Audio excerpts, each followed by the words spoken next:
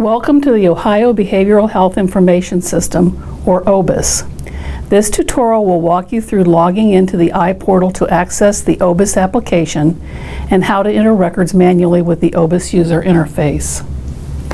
In this tutorial, we will go over the following topics: logging in, the OBHIS dashboard, the Client tab, creating an admission record, editing a record, adding a different type of admission for the same client, and adding annual update, transfer, or discharge records. The OBHIS application sits in an environment called iPortal. The URL shown in this slide is the address for iPortal login. To access OBHIS, you must have an iPortal login ID and password. If you do not have an iPortal login ID and password, go to the registration link on the OBHIS website. If you already have an iPortal account, there is a separate registration link on the OBHIS website. The OBHIS website link is shown here. There are several Ohio MHAS applications that can be accessed from iPortal. This training will demonstrate access to the OBHIS user interface. Your OBHIS icon should look like this, although it may say Provider User and not Provider Administrator. If you do not see an OBHIS icon when you log into iPortal, there has been a problem with your OBHIS registration. All agencies should have a Provider Administrator who initially registers in iPortal for OBHIS. Your agency's Provider Administrator approves access for all other OBHIS users at the agency. If you do not see an OBHIS icon when you log into iPortal, it is for one of two reasons. There is not a Provider Administrator registered and approved for your agency, or your Provider Administrator has not yet approved your OBHIS registration.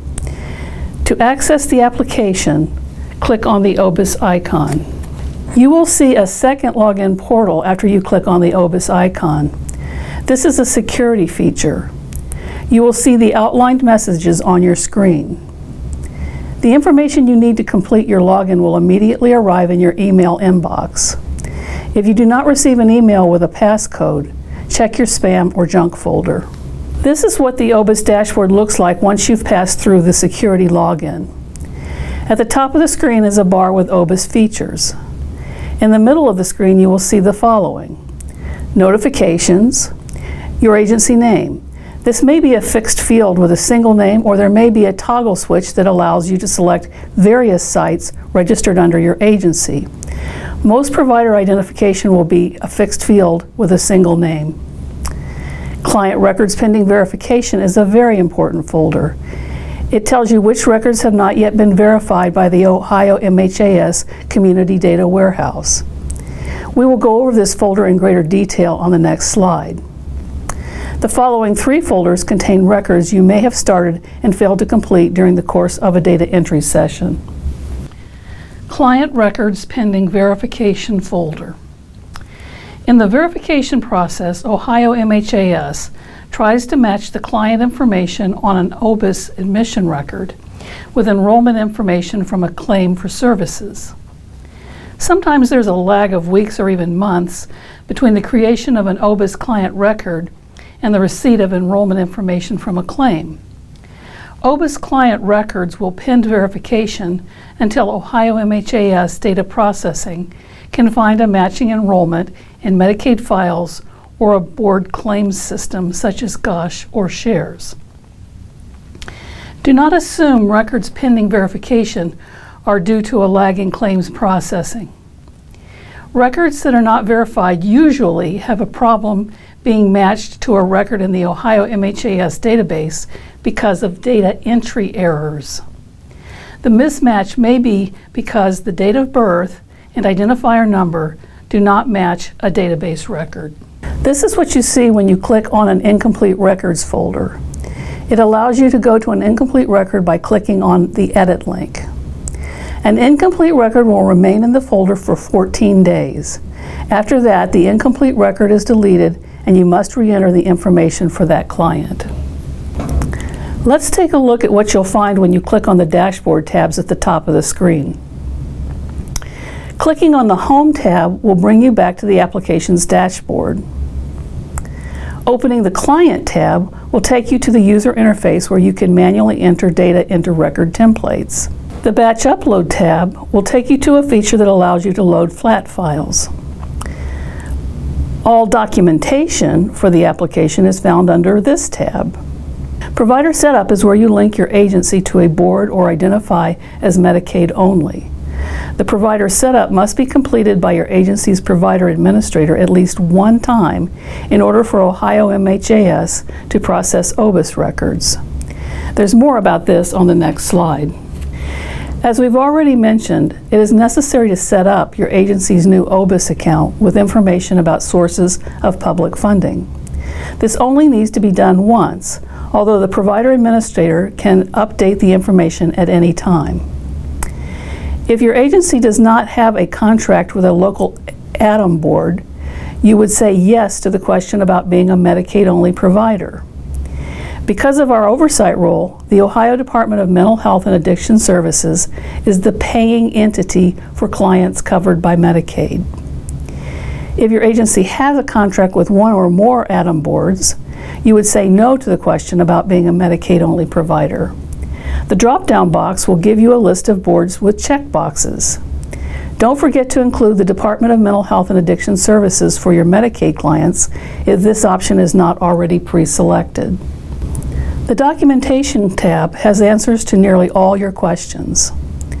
The OBHIS Master Guide provides step-by-step instructions on how to use the application. Later in the presentation, we'll talk about business rules that guide what you can and cannot enter into the data entry template. You'll also find the data entry forms under Documentation, which can be used to collect information from the client. The forms lay out all the data entry fields with response options. You'll want to check out the OBHIS Field Definitions document to be sure you understand the correct answer for some of the fields in the data entry template. For example, if your client is a 20-year-old college student who works part-time, how would you indicate that client's employment status? Would you choose part-time employed or student, not in labor force? You'll find the answer on page 6 of the Field Definitions Manual. Ohio MHAS has done a lot of work on the definitions for housing options in the living arrangement field. Take time to review the housing definitions. For mental health clients, it's important to understand the distinction between residential care versus Type 1 residential bed facilities. One is a living arrangement and the other is a care setting. The Client tab is your gateway into the data entry template. When you click on this tab, you will see two options: Create Client and Search Client. Clicking on Search Client link brings up the search window. This will help you find existing records. You can search by client first name or last name or both, by the ID number associated with the client's payment source, or a provider client ID number that is unique to your agency's record system. It's important to understand client ID numbers. The identifier number would be a Medicaid ID or the GOSH, Shares, Heartland, McSIS, or Social Security number that was entered when the client record was first created. Although the client's payer source and ID number may change over time, this original ID number entered into OBHIS will remain the same and does not ever need to be changed. The provider client ID is a number specific to your agency's record system. It is not a required field in OBHIS. You may want to use this field to identify clients in OBHIS by using numbers unique to your agency's internal records system. The status field can be used to search for OBHIS records according to where they are in the verification process. Options are pending verification, verified, or private pay. Private pay records are never processed or verified by Ohio MHAS. We will explain more about the private pay option later. Clicking on the Create Client link brings up the client record template. The provider will usually be a fixed field with a single name, although it is possible to have multiple sites listed in this field. If a field has a red asterisk, the the information is required. You cannot leave the field blank. You must check the box labeled "A signed release for this information has been obtained" in order to create the record. This is a HIPAA requirement. Without checking the release of information disclaimer, you cannot submit the information to Ohio MHAS. Let's go over some things you need to know about specific fields in the client record. The identifier type tells Ohio MHAS the source of the client identification number. This helps with the verification process. Your options are GOSH, Medicaid, private pay, shares, Social Security number, MCSIS, Heartland, or unknown. If you select unknown or private pay, the record will not be processed by Ohio MHAS. You may choose to use the private pay option if you'd like to enter all clients served by your agency into the OBHIS record system. Because these records are not processed by Ohio MHAS, however, they will not be included in any reports of your data in the OBHIS reports application. The identifier number must be one of the following: a 12-digit Medicaid number, not the managed care case number, an alphanumeric GOSH identifier, a shares, Heartland, or MCSIS number, or a Social Security number. You will not be able to enter a number into this field if you selected private pay or unknown as your identifier type. Finally, gender options are male, female, and unknown. If the client is transgender, use the client's chosen gender identity. Information about non-conforming gender identity can be entered later under special populations in the admission record. When you've entered the required fields, you will move on to the admission record screen with the Next button. All new client records require creation of an admission record. This is what the opening screen for the admission record looks like. You will see the client's name, age, gender, and race at the top of the screen. You must choose the type of admission that reflects the client's treatment. Whether or not you choose an AOD, MH, or dual AOD, MH admission, you can enter only one paying entity, that is, either a single board or Ohio MHAS, but not both, on the subsequent admission form. Once you've selected your admission type, the application will automatically move to the next page. When you open the form for an admission record, you will be asked to enter data through a series of screens. The screen you are currently in will be highlighted with a blue circle and line indicator. A dual admission record for AOD and MH will have 5 screens for data entry. If you select anything other than a dual admission, you will have 4 data entry screens. After you complete data entry for a screen, you can move on by clicking on the Next button at the bottom of the screen. If you have not completed all required fields, the system will not let you advance. Notice that you cannot move from the first section of the admission record, the client information screen, back to the client record screen. You can only move on to the next section of the admission record. If you want to move from an admission screen back to the client record to make a change, you can hit Save and Finish later, which will drop you out of the data entry process and return you to the dashboard. At that point, you can open the Incomplete Records folder, where you will need to click on the Edit link. This is the first page of the admission record. On this slide, we're looking at the left side of the client information screen. Remember how we said you should review field definitions? There's an option in the current education enrollment field that basically means not enrolled in school. The option is, has not attended school at any time in the last 3 months. In this case, we've given you the definition of not enrolled in school. This is one of the only times we do that with a response option. In some cases, an agency may only be providing an assessment and referral, but not treatment.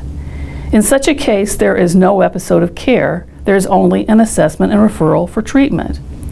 If your agency provides treatment for the client, select No. If you select any option other than no, an administrative close will be created for the admission. The provider client number is optional.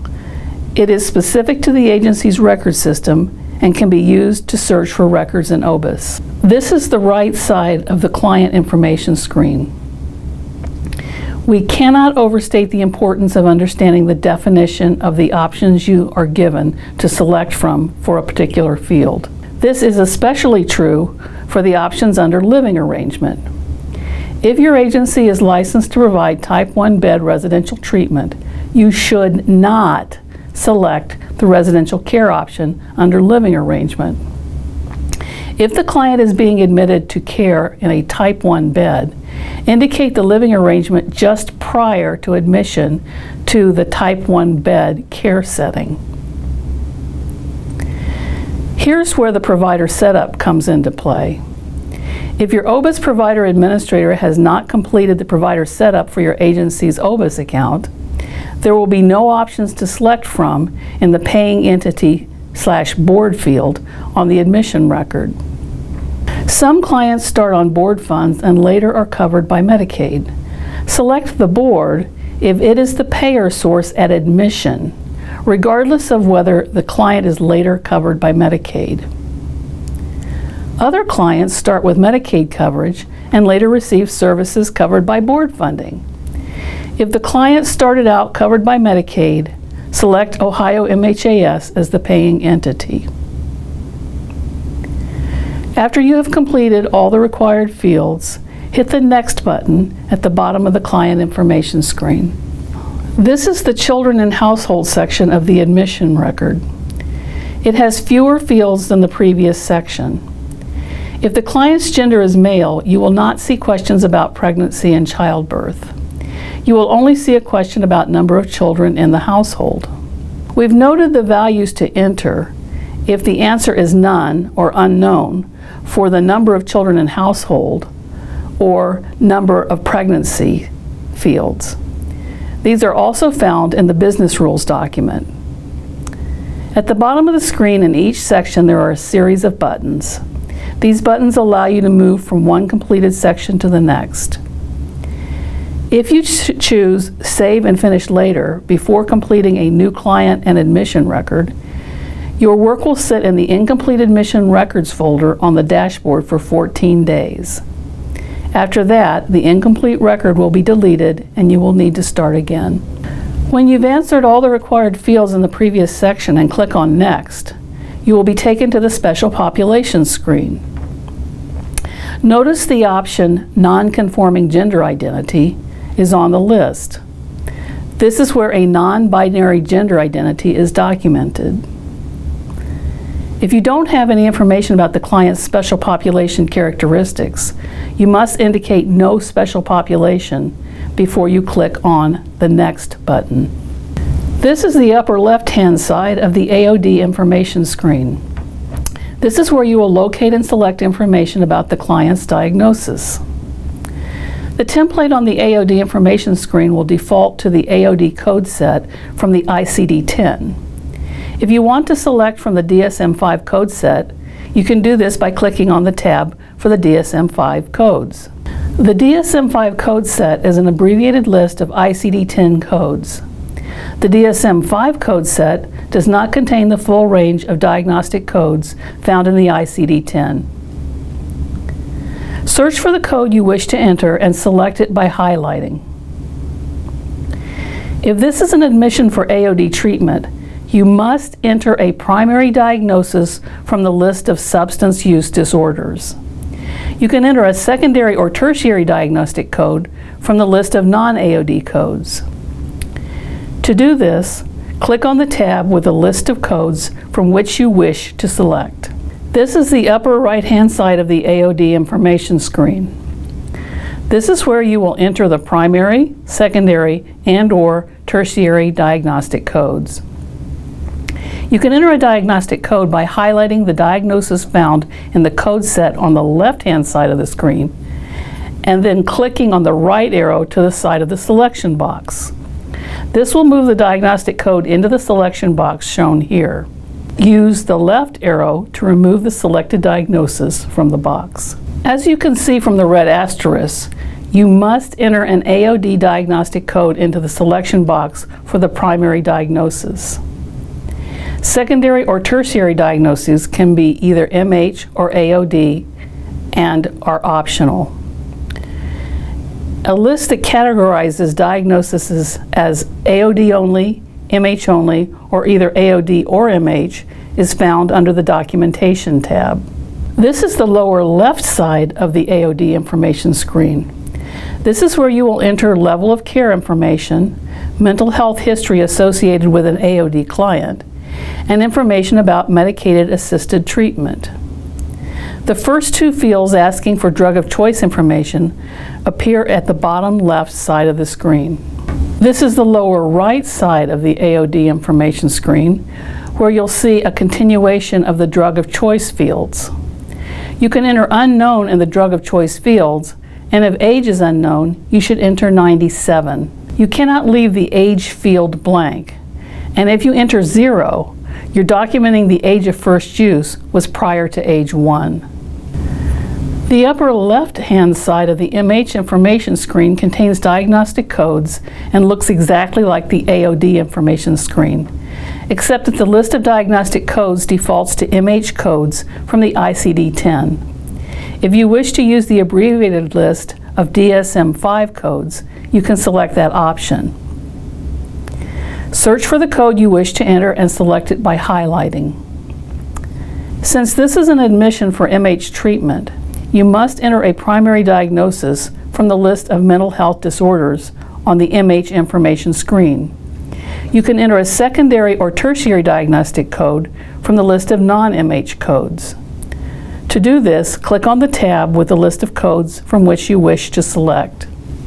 This is the upper right-hand side of the MH information screen. This is where you will enter primary, secondary, and/or tertiary diagnostic codes. You can enter a diagnostic code by highlighting the diagnosis found in the code set on the left-hand side of the screen and clicking on the right arrow to the side of the selection box shown here. This will move the diagnostic code into the selection box. Use the left arrow to remove the selected diagnosis from the box. As you can see from the red asterisk, you must enter an MH diagnostic code into the selection box for the primary diagnosis. Secondary and tertiary diagnoses can be either MH or AOD and are optional. A list that categorizes diagnoses as AOD only, MH only, or either AOD or MH is found under the Documentation tab. There are 3 possible care settings for a client receiving treatment for a mental health condition. The vast majority are community, but some receive services in jail. Some clients are treated in residential type 1 bed settings. If your client is receiving care in another type of residential bed other than type 1 bed, you should enter community as the care setting and then indicate residential facility under the living arrangement. After you hit the Submit button on a completed record, you will see the following message. The admission record information has been submitted successfully. At this point, you can return to the dashboard to search for the client record you've just entered, or click on Create New Client to start an admission record for another client. Once an admission record has been entered, you can create update, transfer, or discharge records for that client's episode of care. When you click on Search Client and enter the client's name, the application brings up the records you've created under a List of Clients header. Clicking on Select will take you to the admission record and any associated records, such as updates, transfers, or discharges. Selecting Edit will take you to the client record. You can edit the client record until it has been verified. Once a client record has been verified, you must contact Ohio MHAS to make changes. Selecting Delete will delete the client record and the associated admission. You cannot delete a client record after it has been verified or an update, transfer, or discharge record has been added. You are only able to view the record. When you click on Select, you will be taken to the list of records shown here. This is where it may help you to review the business rules document. For example, you can edit or delete an admission record as long as you have not added a transfer, update, or discharge record, or it has not been more than 6 months, 180 days, since the admission record was created. Example A shows an MH admission. Notice that this admission type allows for creation of an annual update record or a discharge record. Annual updates are only used with MH admissions. Example B shows an AOD admission.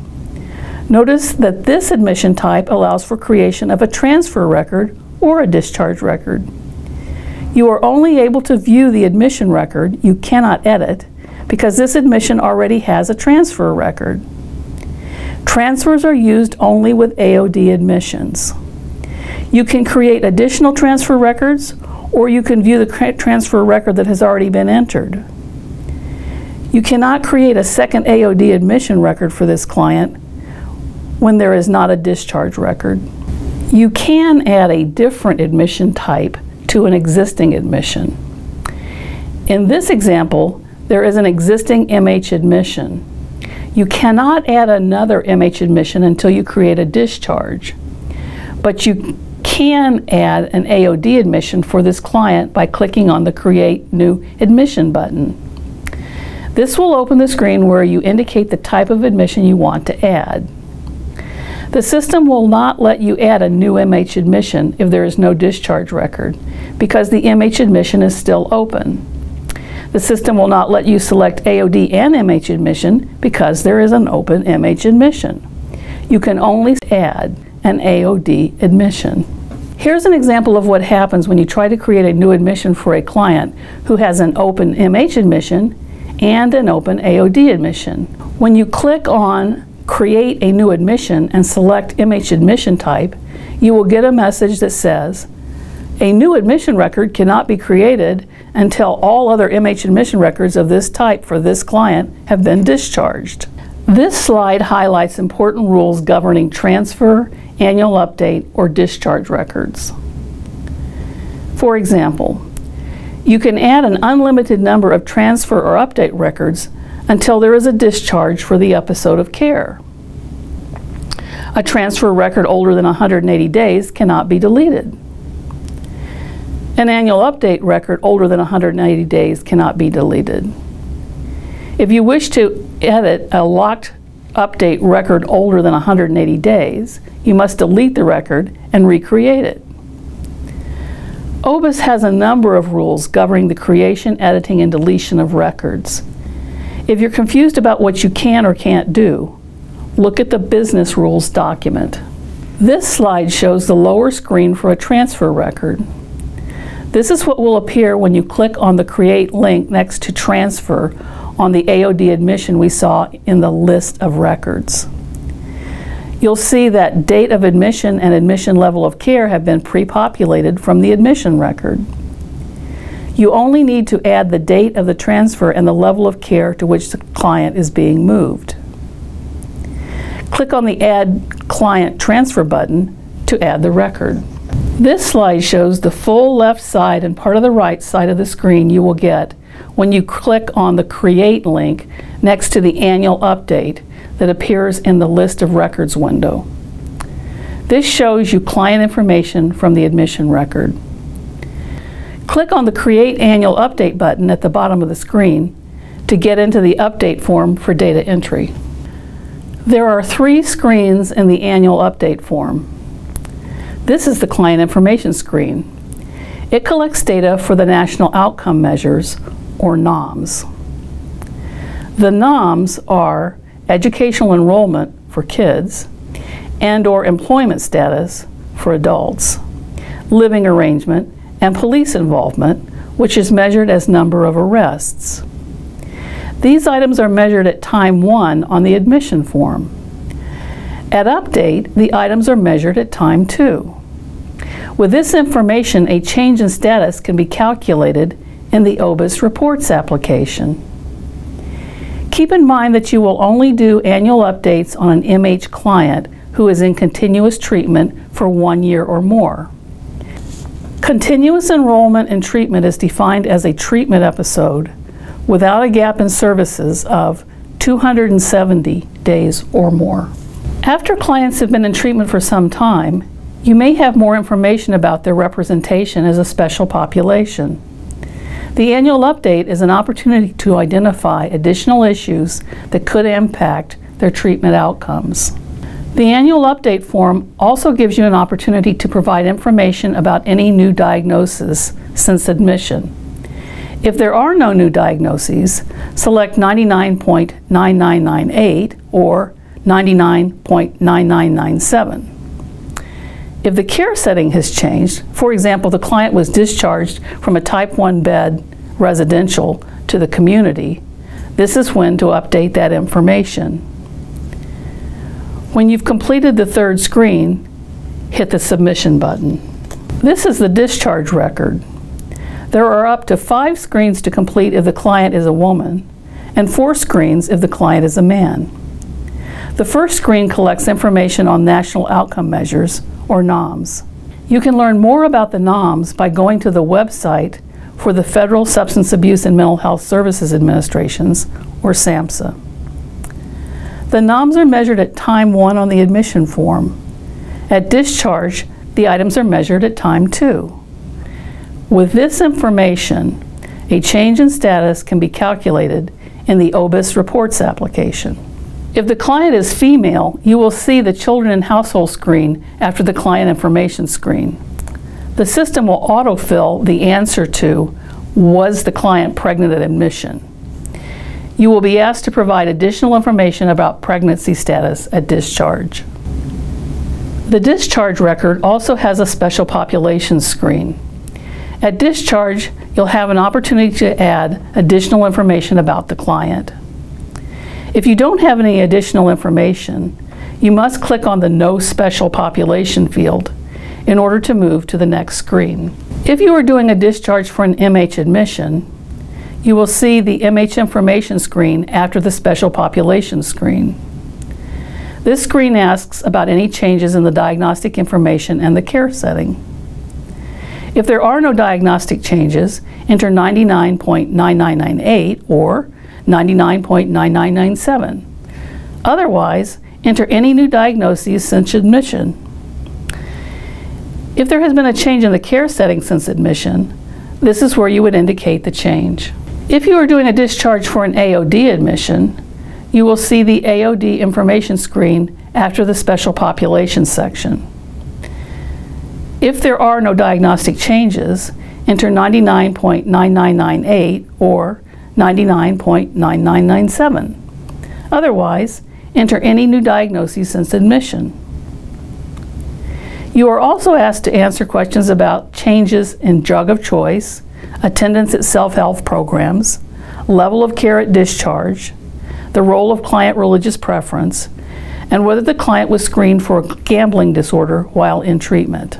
This is the final screen of a discharge record. This is where you'll select the discharge reason and enter the discharge date.